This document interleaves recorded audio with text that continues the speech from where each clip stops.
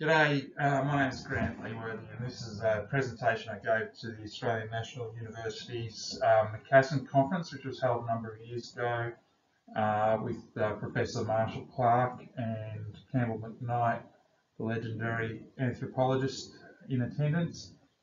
At the time I was working for Tasmanian Seafoods, and this trip was undertaken with the support of the Australian Seafood CRC and Deakin University, and I acknowledge the Anandiliaqua Land Council and the Aminjarinja Aboriginal Corporation as well for their support in this project. So the Northern Territory trepang fishery, or sea cucumber fishery, started about 100 years ago in the 1800s. And the turn of the century really was the time that it really kicked off. So in the 80s, the modern era, we had the stories of John Chatterton being up there with the Japanese longliner, and I'm not going to dwell so much on the history in this presentation, but show you pictures from our 2009 genetic survey of the sandfish, so hopefully you'll get some insight into the operation of the trepang industry in the NT today. Now, obviously, when it first started, it was high volume, low value, and they didn't really understand the processing methods, and there was a really good survey by Lyle Vale, and then Tasmanian Seafoods entered the fishery. When I was undertaking this genetics study to support the ranching project, there was a lot of turmoil in the fishery at the time. Not so much the fishery, but in the company at the time, there was a barge that had been purchased from one of the managers in the Northern Territory, and it wasn't really what it was cracked up to be, and so it was sent over to Kupang to get fixed, and there was this big furore about the charges and associated things, and so I've turned up to do this genetic study in the Northern Territory while all this stuff was going on in the background, and it was certainly an interesting time. And we made the arrangements with the company owner, Alan Hansen, and got his approval directly, and ignored all the rubbish that was going on. And we made the call with my crew that we needed to commandeer the vessel, which was quite adventurous. We knew we had to do the study. Will Bowman and I had been to Canada and seen the results of the massive NOAA salmon genetics study, and we knew that, like, if we were going to be genetically manipulating the stock, then we needed to be able to quantify that and show that we weren't creating endemism. And so the actual study was really worthwhile. That's the Grey Swan there. That was the vessel we were going to take.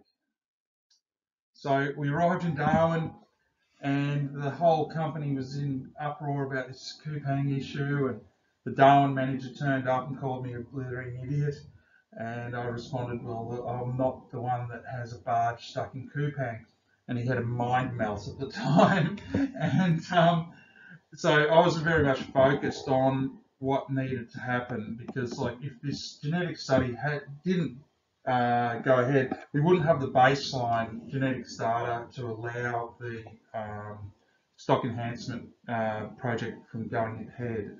It just wouldn't have worked, you know. We'd always be coming up against this question. Environmental groups would be saying, well, what are you doing, you know? And, you know, I think it was a really good baseline. It was well conceived at the time, and with the support of the Australian Seafood CRC, it was just fantastic. So I hadn't finished my Master 5 at this stage, and so I got my friend Andrew Morrison, who's in the green t-shirt, to come along because he was fully qualified. And yeah, we were just a crack team of hardcore professionals. Uh, Tommy Bluthwaite, absolute legend. So getting the vessel finished and out of the duck pond was a massive task in itself. We were working to 5 a.m. every morning, and we would, when we actually took off, trying not to hit millionaires' yachts. I mean, the other commercial fishing vessels weren't so much the issue; it was all the fancy boats in the duck pond. But we got out there, and there was just some beautiful weather that we were able to get out there and feel a bit more confident. So after studying this area for years, to finally get up to Popham Bay and Cape Don, it was amazing, because I'd found Campbell McKnight's book in the bottom of a library, a university library, and literally dusted it off, and nobody had borrowed it since it had been published, and now everybody's very much interested in this amazing study that he's done. And to be actually going around, where the original trepang fishery was in the probably the 1870s, 1890s. It was really interesting. So this is me set up to dive, probably one of the first dives in the Northern Territory. Of course, there are a lot of dangers associated with diving in the Northern Territory, and I'm covered in lycra because of the threat of irukandji jellyfish. And in Alfred Searcy's and Sunter's writings, there's the accounts of where the irukandji wouldn't kill you, but it'd make people want to die, and their treatment in those days was just letting someone writhe around on the beach for 3 days in agony. So that's why we've got the protective clothing on. We started off diving up there. I think this is in Popham Bay. This is a basic rig for searching for trepang in Australia, where you've just got a dory and 2 divers, or sitting off the back. There can be booms off the back of the dory, where you can use up to 4 divers. Our first few dives, we came across a croc quickly and learned to be a bit more wary. Some crews use up to 4 divers on tow. This lowers the odds when you cannot see anything else. You still bump into your fellow diver for company, and it gives you a sort of comfort that someone else is crazy enough to do this. It's very low visibility diving. You can't see a lot, and you just know that there's big tiger sharks and crocodiles in the environment there. So, a bit exciting. So, this is Dr. Mike Gardner of Flinders Uni, and we're taking the genetic samples there. This is Nathan with a knife, and he looks like you should trust him with a knife. So we would take 50 samples from each dive site, and get the genetic samples from each of those individuals, and so we would actually map the diversity of the stock.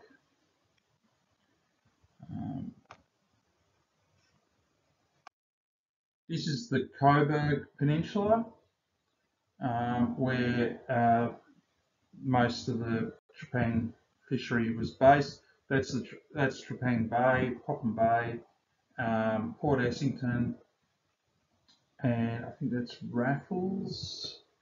It's been a while. Check that, and then down past there we've got the Bowen Strait. This picture from Port Essington. And this is Nathan with some crocodile protection, looking very much menacing there. And here, this is in the back of Port Essington. You can see there's juvenile recruitment and adults. Again, you can see the turbid water. I think this is at the Victoria Point settlement, or it could be at Smith Point, I'm not sure. But yeah, there's some examples of the trepang cooking pots in the Macassans. Beautiful sunset of the Grey Swan. This is from Malay Bay, where we did a lot of tidal flat walking for sandfish. Beautiful location. You can just imagine as a really safe, secured camp for the Macassans. And this is sort of typically how you come across them. These are juveniles still. You know, it's from a recent recruitment. See the colour morphs of the sandfish, Holothurus scabra. This is my mate Bunug from Warrawee, South Goulburn Island. When we first met him, he was saying, you know, today's not my day. Today's not my day. I can't talk to you.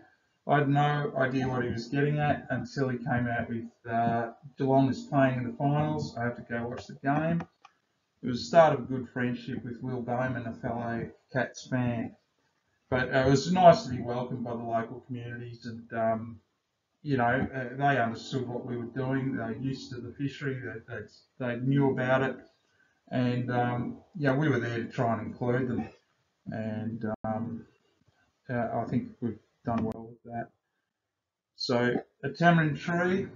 So tamarins were planted by the Macassans along the Northern Territory coast. They're not endemic to the area, but that's to stop scurvy from the old Macassan seamen.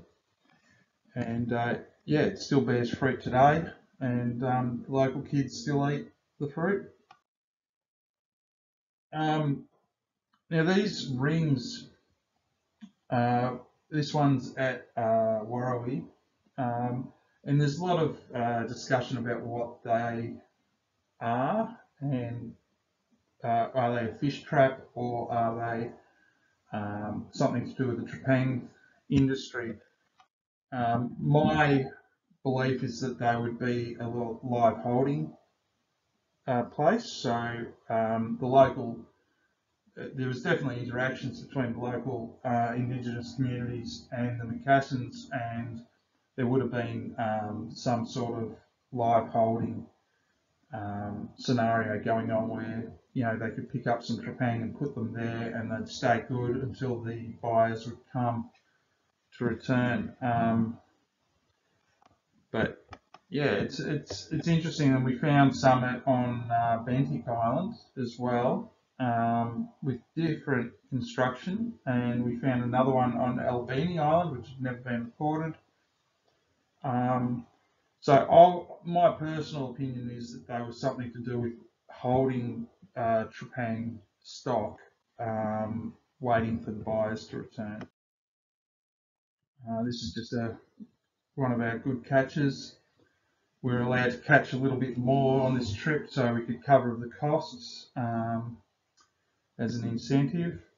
We didn't really get that much. I think we ended up with 1.2 tonne. This is the track of our journey, the way out there, down to Currumbra in the Gulf and back. Yep. This is Pobosso Island, named for Matthew Flinder's companion, Pobosso, who was a Malay, and he could interpret with the Macassans. Coming through the English Company Road, and Cape Wilberforce, really in Flinder's wake. You know, we're really, you know, it was just having all the history behind us, reading about it for years, and then coming around here was really an amazing experience. We went spearfishing out there with like 2 metre veers, and these blue bone tusk fish were coming through, and we're trying to spear them quickly before they zoom off again. It was pretty gutsy. You know, the amount of sharks up there is phenomenal. Um, Here we are with the Kydal guys and some Lardle fellas. This is down on Bentic Island, and Andrew's son Matty and Watson, they found a turtle. There's a big commotion going on, and sure enough, the turtle became dinner. And yeah, traditional tucker for the locals there, and they ate everything. You know, it was really interesting seeing everything to the intestines was used in a curry, and they gave us the liver, and our friend who's Italian, Andrea, he cooked this amazing turtle liver risotto, which I don't think has ever been done before. I'm not sure, since the Roman days. But definitely, we weren't in Kansas anymore. This is part of Australia that most people don't get to see, and it was a beautiful part. Oddly enough, the name Australia was proposed by Matthew Flinders in the background there, because that's the Investigator Strait, where Matthew Flinders' vessel was moored up when he was actually thinking about what to name Australia. And yeah, interesting history and wonderful people. Yeah, peace out to all the Mornington Island crew. This is on Groot Island, and Archie and Judas there in the foreground, Will Bowman, and we're doing a training day of how to process the sea cucumbers. And you know, the locals, their forefathers definitely were a part of the industry, and you know, they really were engaged. They were really engaged, you know, to learn about it, because you know, we took the time to actually teach them, because they were going to become part of the industry, and hopefully that's still flourishing. Really look forward to seeing. I know there's a lot of angst about the Blue Mud Bay decision, but like I think you know, goodwill and working together, and things like this, where Tasmanian Seafoods were out there working with communities, I think people have got to recognise that, and if that it will become a strong partnership with the coastal communities going forward, I'm sure. It's bagging up after cooking, just learning how to make the slit just right in the trepang, so it doesn't diminish in value in the Chinese markets.